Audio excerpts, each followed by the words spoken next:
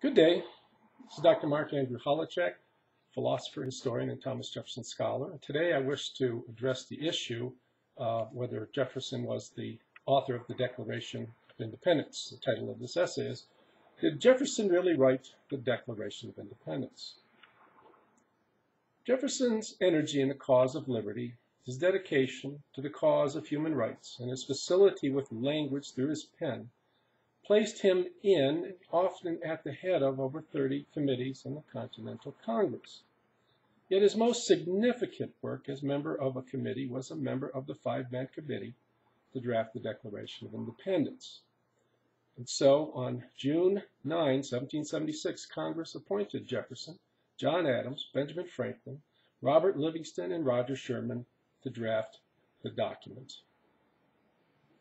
With so much occurring in the Congress and most congressmen stretched to their limit, Jefferson was given the task of drafting the document.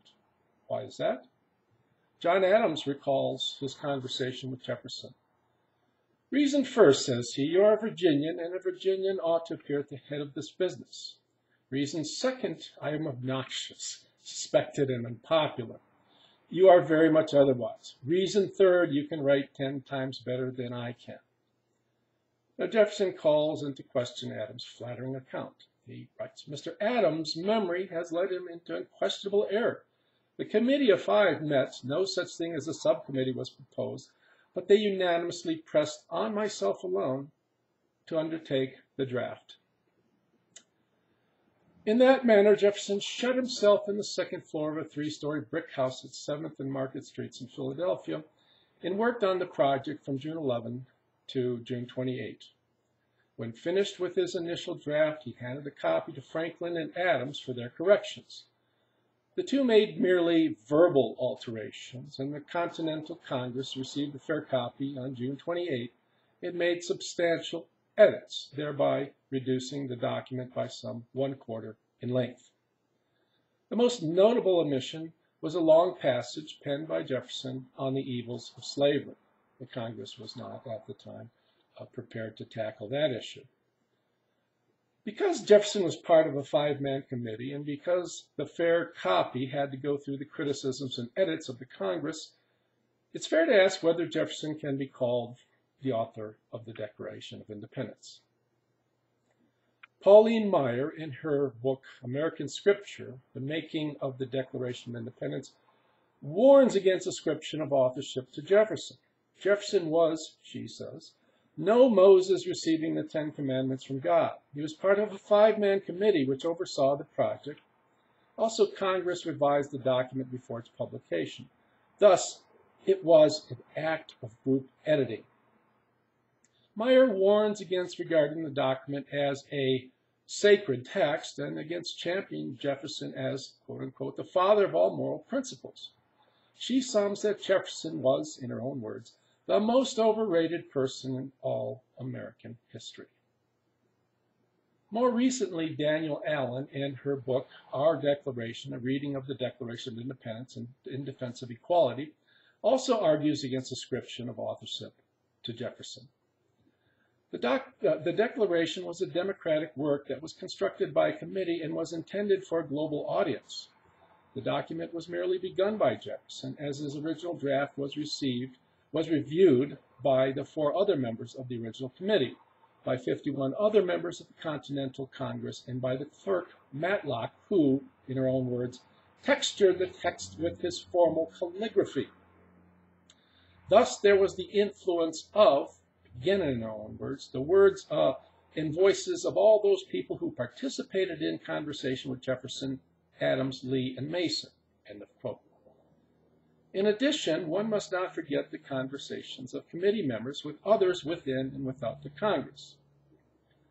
And so, if we follow Allen's line of reasoning, then it seems that nearly everyone with Democratic leanings had a hand in penning the document.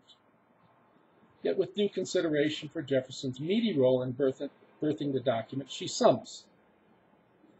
The monumental achievement of Thomas Jefferson is, ultimately, to have produced a first draft in a general argumentative structure that, through its philosophical integrity and unquestionable brilliance, could survive such intense committee work and bear this much demand for agreement. Now, the document was certainly not considered to be a sacred text, though it's now considered to be one, when it received the final approbation of Congress on July 4th. In agreement with Meyer, its Declaration of Independence was post factum, that is, after the fact. Independence had formally been declared on June 2, 1776, and the document, until years after its acceptance, fell into what I'd call relative obscurity in the States, though its effect in Europe was immediate and seismic. Jefferson himself was astonished by the significance of the document decades after it was penned. He writes to Dr. James Meese in 1825. He says, "Of the sacred attachments of our fellow citizens to the event of which the paper of July 4th, 1776, was but the declaration, the genuine effusion of the soul of our country at the time. Small things may," he continues, "perhaps like the relics of saints, help to nourish our devotion to this holy bond of our union and keep it longer alive and warm in our affections." Now, while he wrote the document, Jefferson was clear that his chief aim, and the letter to Meese shows this, was not originality of sentiment, but to capture merely the spirit of the colonists of the time. That sentiment he expresses more plainly in a letter also written in 1825 to Henry Lee. Writes Jefferson, "When forced, therefore, to redress to arms for redress, an appeal to the tribunal of the world was deemed proper for our justification. This was the object of the Declaration of Independence, not to find out new principles or new arguments never before thought of, not merely to say things which had never been said before, but to place before mankind the common sense of the subject in terms so plain and firm as to command their assent, and to justify ourselves in the independent stand we are compelled to take. Neither aiming at originality of principle or sentiment, nor yet copied from any particular previous writing, it," in other words the Declaration, "was intended to be an expression of the American mind, and to give to that expression the proper tone and spirit called for by the occasion. All of its authority rests then on the harmonizing sentiments of the day, whether expressed in conversation, in letters, printed essays, or in the elementary books of public right, as Aristotle, Cicero, Locke, Sidney, etc." So in writing the Declaration, Jefferson aimed to encapsulate the expression of the American mind at the time of its composition. Originality was not an aim. And so the merit of the document, he concedes, is its ability to capture the harmonizing sentiments of the day. That the document has taken on the status of a holy relic today strongly suggests that Jefferson perfectly captured those sentiments. Now, the document, in many respects, is merely a formal reconstruction of Jefferson's summary view of the rights of British America, with excision of certain aspects and fleshing out of others in a tone that I think is less angry and certainly more measured. I examined Jefferson's fair copy of the Declaration. First, the initial paragraph is Jefferson's opening salvo. "When in the course of human events it becomes necessary for one people to dissolve the political bands which have connected them with another, and to assume among the powers of the earth the separate and equal station to which the laws of nature and nature's God entitle them, a decent respect to the opinions of mankind requires that they should declare the causes which impel them to the separation." Now, that salvo is an appeal to the good judgment of mankind for the causes of the colonists' push for separation.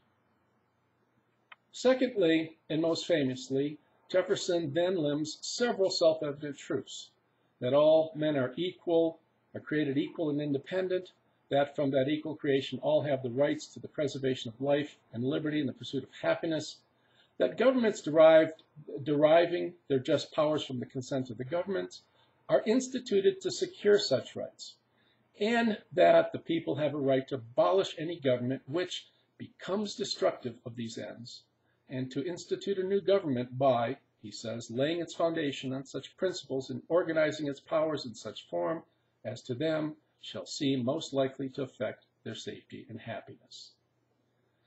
Next, and this is the lion's share of the document, he lists 18 grievances which he says are facts submitted to a candid world. And these grievances aim to show that King George III's behavior when it comes to ignoring the rights of the colonists is tyrannical and of consistent purpose in ignoring colonists' rights. Many are taken, of the grievances he lists, are taken from the Sun Review. Finally, there's the ending paragraph, which is a normative argument for colonial separation and self-government. He says, these united colonies are, and of right ought to be, free and independent states, and are absolved from all allegiance to the British Crown. Thus, the Declaration is a lengthy argument given in just mostly in the second paragraph. All people are created equal. All people are endowed with certain rights, that is, life, liberty, and pursuit of happiness, to enable them to live peaceably among each other in a social setting. Governmental power is derived from the consent of the people. The main task of a government is to secure its citizens' rights. When any government fails to secure its citizens' rights, the citizens have a right to abolish it and to institute a new government. King George III has abusively violated the British colonists' rights, and they list the 18 grievances, so the colonists have a right to form their own government in keeping with their own notions of their safety and happiness. Examining the document, we can see clearly the influence of John Locke and certainly of George Mason. That's apparent, but Jefferson was too well read in the liberal utopian literature of his time.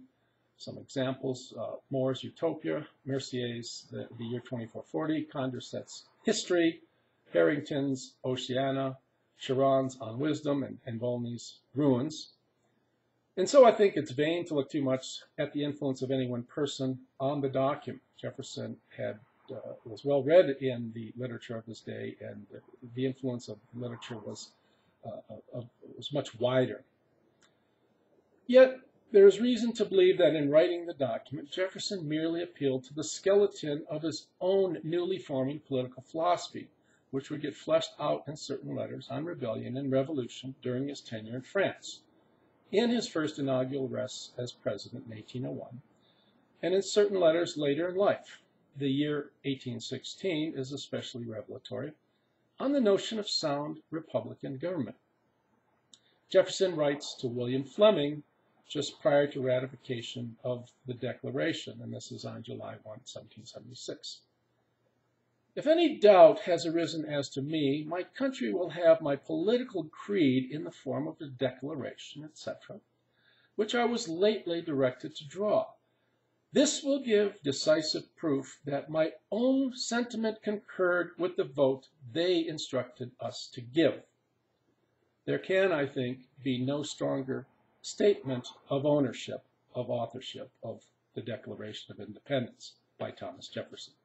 Thank you. I hope you enjoyed it.